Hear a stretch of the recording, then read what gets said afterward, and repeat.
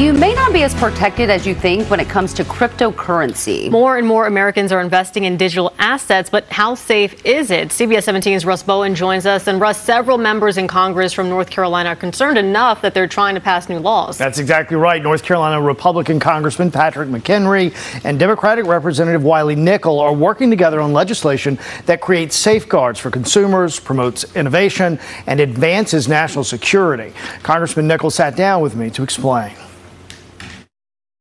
So there's been a lot of back and forth between Republicans and Democrats, even Democrats within their party, when it comes to regulation of digital assets. But there's finally been some movement. You've been a part of that movement. Where are we today on this? I think as people are seeing this debate play out, the point that I think is important to make is whether you love crypto or you hate crypto, you ought to be in support of regulation. And that's what this bill does that we just passed in a bipartisan way through the House Financial Services Committee and the House Ag Committee just last week. So really important for what I think is going to be an incredibly important sector of the global economy now and in the future. Were there any real red flags that you saw that made you think, hey, we got to do something now? We're seeing other parts of the world start to, become a bigger focus for the digital dollar. And we want to keep that industry in the U.S., so we want to keep the jobs, the digital innovation in the United States, and we want to protect U.S. consumers.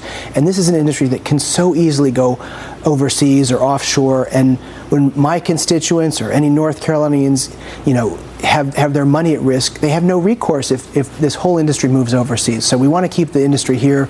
We want to make sure we continue to have, the digital dollar as the dominant currency in the world.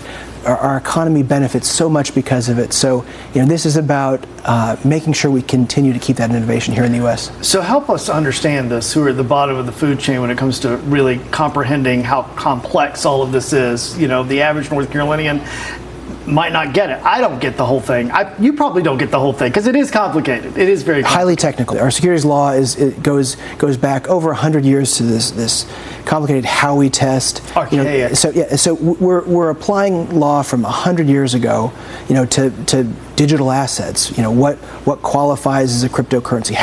And so we're just trying to put guardrails in place. And the legislation that we worked on in a bipartisan way with North Carolinian Patrick McHenry, who's the Republican chair of the committee, puts those guardrails in place, sets a regulatory framework, and I think that's a good thing. You bring up Chairman Patrick McHenry, chairman of this very committee that we're talking about.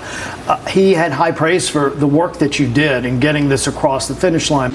Engagement here, the reading of the policy, the weighing of this, and sharing those concerns in a collaborative way. I'm grateful for that collaboration, Mr. Nickel, and thank you very much. What does this say to the American people and to North Carolinians and voters? Because people are sick and tired of the back and the forth and the backstabbing and the calling each other names and nothing happening, and people at home just want something done.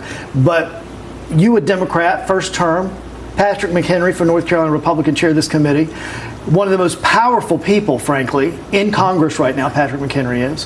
What does this say in terms of it can be done, you can work together? Yeah, that's a great point. And I just want to start by saying nobody in the press ever covers a plane that safely lands on time.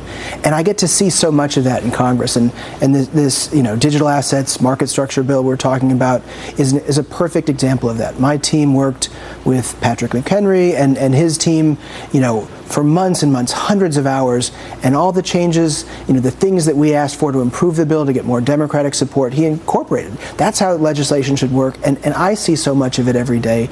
And I wish my experience on the Hill is something you would see more, but too often we see the far left and the far right getting so much attention for things that'll never happen. And the fundamental approach I take is nothing is going to happen in this Congress unless it's done in a bipartisan way.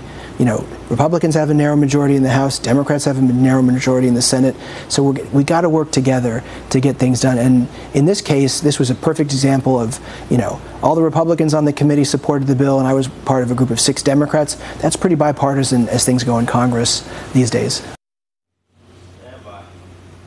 And the legislation also has support of leaders within the cryptocurrency world as well. And guys, of course, a lot of interest in this for not just, the public, but us in this studio as well. We all want to have our money protected. We'll keep you updated as to where this goes on the House floor. And of course, we got the Senate side that has to deal with this as well. Yeah, fascinating. All right, Russ, thank you.